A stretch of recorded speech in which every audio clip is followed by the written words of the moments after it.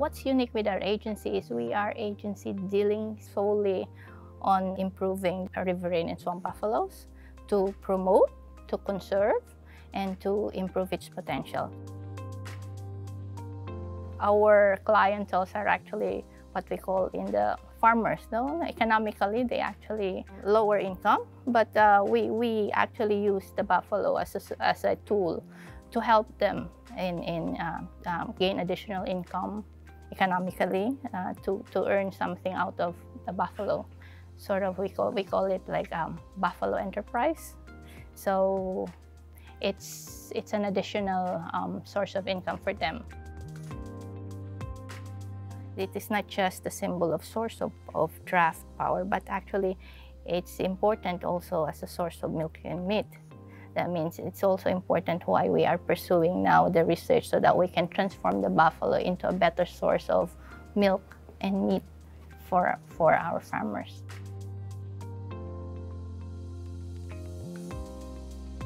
That's the only commercially available buffalo SNP chip. We immediately jumped to the opportunity to use that SNP chip.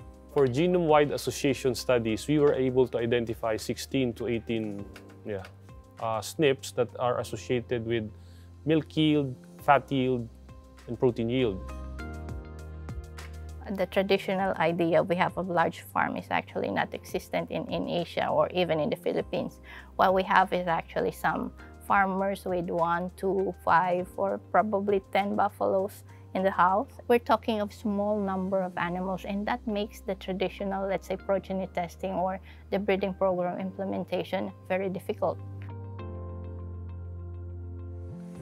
I used the 90K genotyping array from Thermo Fisher in terms of for the population structure.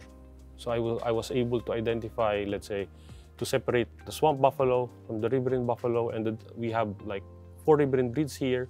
So we were able also to separate, let's say, which animals that I could use for genomic selection and which animals that I cannot. It's in a way it's user friendly. It's easy to learn because I do not need to do R scripts anymore. I just use the analysis suite, and in the end I would have the SNPs that I need for downward analysis for, let's say, GWAS or GS. Since we're the agency involved in livestock biotechnology, we could apply what we learned from Affymetrix, Thermo Fisher, to other livestock species. We believe that genomic studies are also needed in, let's say, in the native pig, native chicken. It could expand to other livestock species. We also plan to do, again, GWAS and GS studies on reproductive traits.